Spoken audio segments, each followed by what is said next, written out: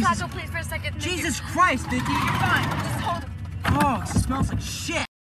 Spun is a little too wild for a traditional linear commentary. There's a little too much going on, so I'm going to break it down in a different way. Spun is a 2002 slice-of-life film directed by Jonas Åkerlund, who is most well known for his music videos, some which have been considered very controversial. He's directed music videos from everyone from Roxette, Metallica, Madonna, Lady Gaga, Ozzy Osbourne, the Rolling Stones, Britney Spears, Taylor Swift, Beyoncé, and so many more. The film follows several meth addicts with interconnected lives over a 3-day period.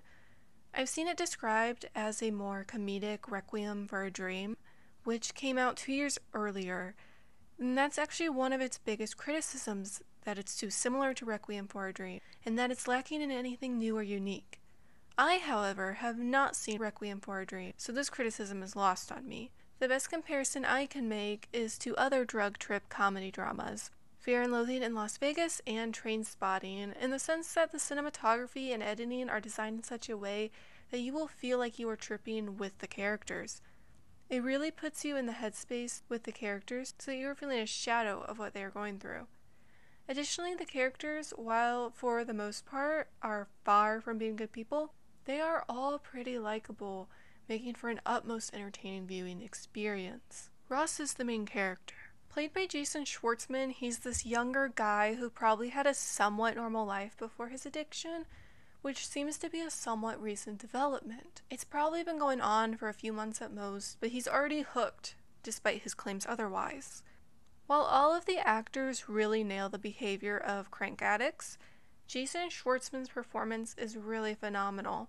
He's constantly fidgeting, being especially weird and maladjusted in public. He's pacing back and forth, constantly messing with his fingers, just looks extremely anxious and out of place all the time. At times he just seems like this normal kid who got caught up in the wrong crowd or got caught up with something bad, but he'll do things where you can see he's really messed up.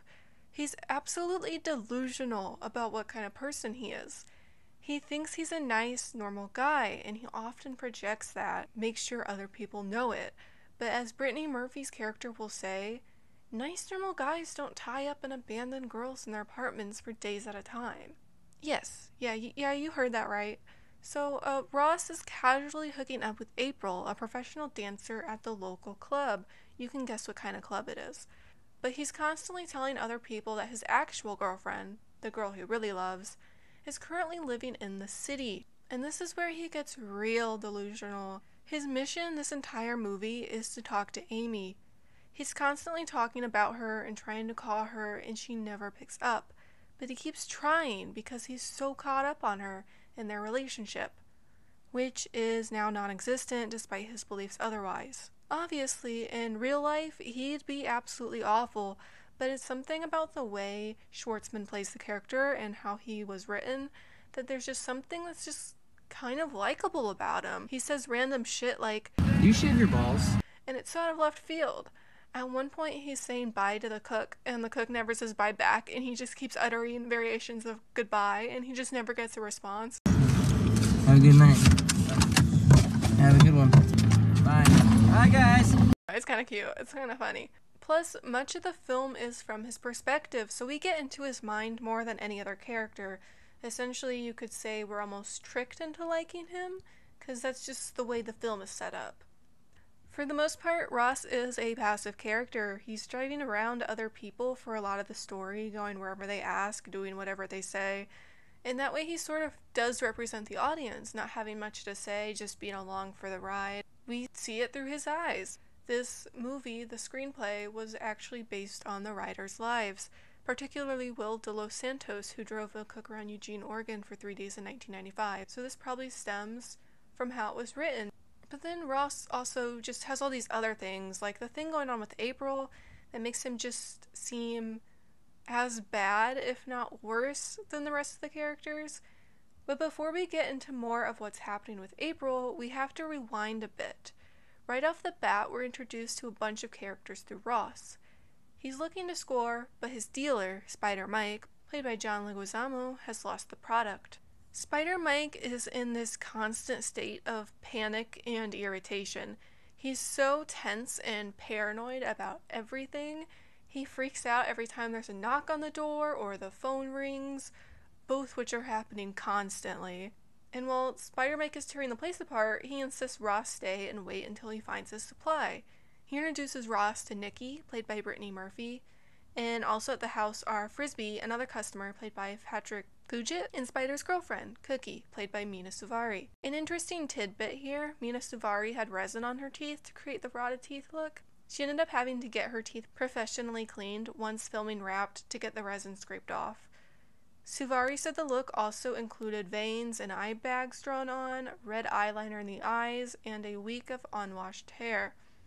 And as you can probably tell, she is not the only one who underwent this treatment. Ross and Nikki hit it off.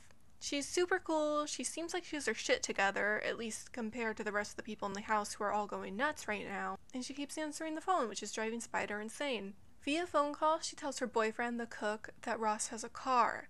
This is important because no one else in the story does. He's willing to quote-unquote hire Ross to drive him and Nikki around town, doing errands in exchange for crank. Ross is broke and has an addiction he can't admit to, so of course he takes the job. The cook, played by Rourke, he's a character. I don't know what else to say about him. He's an intimidating figure. He works all day, watches wrestling on TV while he does it, and has a very specific taste in women, which he constantly makes very clear. But even despite all that, he's still in my top 3 synthesizers. Also, it's around this point that we get the opening credits, and they are so cool. Each character has their own logo, which is the coolest shit I've ever seen. According to an interview when director Jonas Ackerlund was asked about this, he said, "Yes. But let's get back to April." So after leaving Spiders and dropping Nikki back off at the motel, Ross goes to see April at the club. He takes her back to his apartment after she gets off work, and they have X-Say. But the next morning, Ross wakes up to a phone call from the cook, who calls him to come over immediately. April is... She's tied up, assuming consensually, but when Ross tells her he's leaving, she's like, "Untie me?" And he's like, "Nah, I'll do it later." Obviously, she starts panicking. Then he proceeds to duct tape not only her mouth, but her eyes too. Why? What's she gonna do? Stare at your ceiling? But yeah, needless to say, this is our first hint that Ross has serious issues, like, beyond the, Ethme thing. Now, Ross has this really nosy neighbor, played by Debbie Harry of Blondie. She's been trying to eavesdrop because she could sense Ross was a freak from a mile off, and she's suspicious. But to make it harder to eavesdrop, Ross puts on some music for April, a hard rock CD turned all the way up and it skips. It goes... Like, it was bad enough to keep her restrained against her will, but he went full-on torture mode. At one point, he comes back to the apartment and apologizes to April, and obviously she's pissed and freaking out. When he takes the tape off her mouth, she screams that she lost $200, which I assume means because she couldn't go to work, she lost out on getting money. It's understandable to be upset about, but there are bigger problems afoot. He never unties her, but she seems okay for a minute. They're making out, and then he leaves again. And of course she gets upset again, and there's duct tape, and there's the skipping CD, there's all of it. So responding to the cook's call, Ross arrives at the motel, which happens to be the cook's lab. Nikki is freaking out. She says Taco, her dog, is dying, and they need to get him to the vet right away. Ross's main concern is the color. Would you look at Taco? That dog's green. At the vet, Brittany Murphy gives such a good performance in this scene. I hyped up Jason Schwartzman already, but Brittany Murphy is also just really good here. The way she moves erratically, but she seems so oblivious onto how others are perceiving her behavior. This scene makes for a good contrast, bringing the viewer back to reality. We see these people on rugs, but it becomes all the more obvious when we place them in a normal environment. When they're all together, it doesn't look as bad because they're contained in their own world. But as soon as they venture outside of their own world, we can compare them to the sober majority. We also see this with Ross a lot. As he follows the cook around, First to the truck stop to get ingredients, then to Circus Liquor, to the adult video store, and then to the Rip Stray Club. We see him tweaking out, pacing, picking at his nails, just radiating all this anxiety and paranoia. Oh, and this whole time, he's been trying to get a hold of Amy. He calls her at every opportunity, but she never answers. And each time he leaves a long message on her machine. He's also hallucinating much of the time, and the hallucinations, while very jarring, are sometimes animated, which is very cool. Between the hyperfixated camera work, the alarming sounds, and the freaky imagery, it really allows you to get into the Ross's headspace, which is a very dark place, but I can't help but be astonished at how effective it is.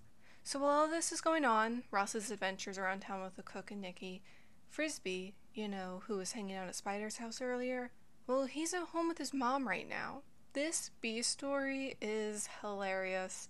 In this universe, there's a TV show, much like Cops, called Bust, and 2 undercover cops from the show are staked outside Frisbee's trailer. They're looking for the cook and think this might be his hideout. These cops are such idiots. All the while, they're also snorting rugs. It's clear that they just think they're the shit. Which, to be fair, they look pretty cool. We've got one cop with a mullet, whose name is Mullet Cop, played by Peter Stormare. And we have one with a mustache, named Mustache Cop, played by Alexis Arquette. Arquette's cop wears these sunglasses with one lens significantly more tinted than the other. Like, why? I don't know, but it's iconic.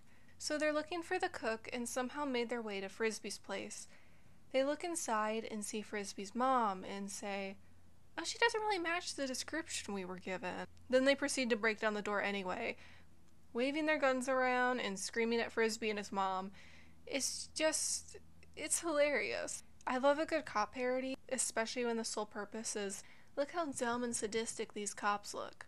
Back at the station, they try to convince Frisbee to work with them. They want to catch his dealer. Frisbee reluctantly agrees, or he's more forced to wear a wire, and he goes to Spider Mike's home, but things go awry and he ends up getting shot in the balls. Back to our main characters. Nikki and the cook end up getting into a fight, and Nikki decides she's leaving him, this time for good. Ross drives her around for a while, and while both out of their minds, they have this overlapping conversation where Ross is whining about how much Amy loves him, and Nikki is telling this really tragic backstory, and it's really intense. We later receive another tragic story at the end of the film, delivered to us none other than Mickey Rourke as the cook, and it's honestly the most emotional scene of the movie. It's a very humanizing story coming from this otherwise heartless and awful person. On the brighter side, the neighbor rescues April. There is Circus Liquor when the town's other dealer comes in.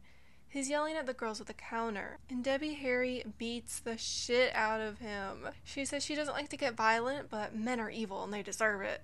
And the funny thing is that the exact same scene happened earlier in the movie, but it was the cook. He beat up the same guy who was doing the same shit in the same place to the same girls. Jonas Åkerlund excellently finds a way to blend chaotic visuals with a really smooth, calm soundtrack done by Billy Corgan of the Smashing Pumpkins. We get all of these big-name actors and musicians in both big and small roles. We have a brief appearance of Josh Peck as Fat Boy. Go away, fat boy!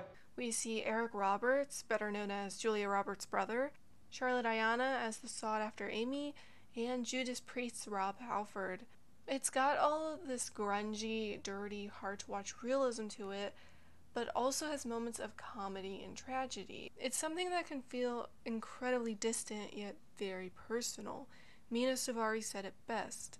I was touched by the film when I first saw it. I think it's poetic and really beautiful in a way. Nothing is glorified about these people in the drug, but they're normal people. You see all the sides of the characters. If you made it this far, make sure to subscribe to my channel, leave a like and a comment, but only if you want to. You don't have to, but I sincerely appreciate it if you do. And a personal thanks to my returning viewers, and I appreciate you all very much. For all others, this has been Editions of You, and thank you for watching. Bye!